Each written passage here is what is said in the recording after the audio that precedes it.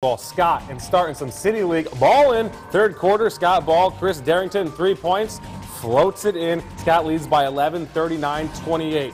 Third quarter, Antoine McIntosh dribbles down the court, sees it, takes it. Whoa, wow, lots of contact. No call. The ref must have choked on his whistle. It's all right. Hope he's okay. Throw down the court, McIntosh, and alley pass to Millen Kids. Throw it down with the big dog. Eat. It's fun to watch. This is high school. Seriously? It's all right. Third quarter, throw down the court. Chris Harris. It's not quite an alley-oop, but, I mean, it's still a nice silky layup. Scott wins 89-58.